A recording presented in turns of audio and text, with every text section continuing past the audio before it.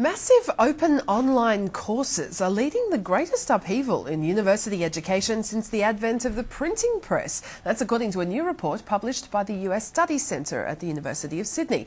Well, our next guest, Dr. Sean Gallagher, is a research associate at the US Studies Centre and has co-authored a book on this very issue and joins us now to tell us more. Just firstly, explain for us what these massive open online courses are.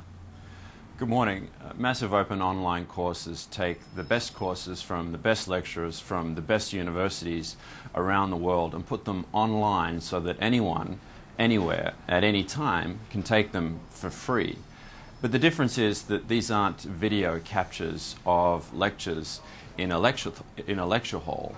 These are highly produced instructional videos where they take individual bite-sized chunks of knowledge and break them up and put them into 3 to 5 to 10-minute videos online so that students can take these videos and do repeat again and again until they understand the concept before they go to the next level. And how does the higher education sector feel about this? I mean, surely those courses, aren't they sort of protected in terms of intellectual property?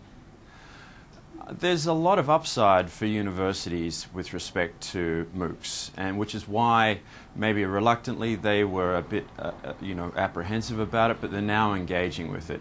If you look at the numbers, they're pretty enormous. Up to 7 million students around the world have taken 800 classes from 200 of the world's best universities.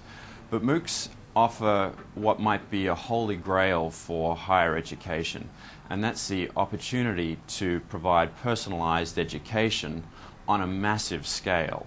So the technology in these in MOOCs is based on big data, and the big data is allowing us to learn more about pedagogy and how students learn on a much more refined and sophisticated level than any lecturer could ever possibly have done in front of a classroom, no matter how good they were.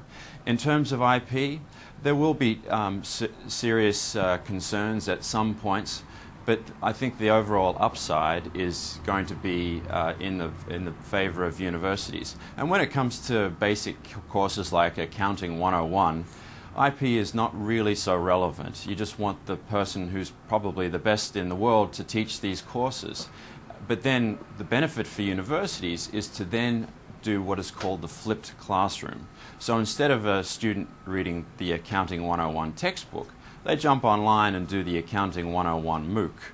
And they use this interactive technology. They get to personalize the learning experience for themselves so that when they come into class, they're not being taught in a standard and deliver style lecture, but they're actually sitting down with their fellow students, debating issues, and actually problem solving, so applying the knowledge that they've done before they've gotten into the class. Are you seeing private businesses cooperate with universities as well on tailoring these MOOCs?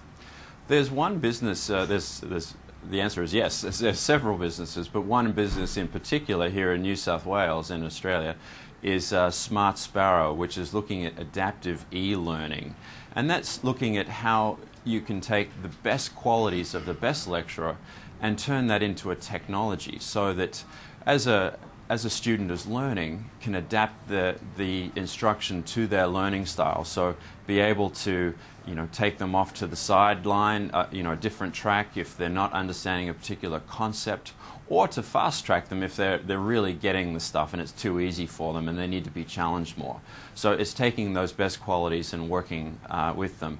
But in terms of the MOOC platforms, this is many private companies in the United States are actually the equivalent of an iTunes for these MOOCs. One in particular, Coursera, is backed out of Silicon Valley, and it's got $65 million behind it to develop as a platform. And it works with universities. At last count, it had about 90 of the best universities online. So if you think of a university like a record company providing content to an iTunes-like platform, that's the arrangement that is existing and is starting to flourish in the United States. So in terms of the business of education, though, while obviously this sounds like it's quite disruptive to that, do you think, though, that it's not the end of the university as we know it? Not at all. In fact, I think that this is going to be a watershed in the reconsidering the value proposition of the place-based universities. While MOOCs might be an ugly acronym, they're actually starting to make universities cool.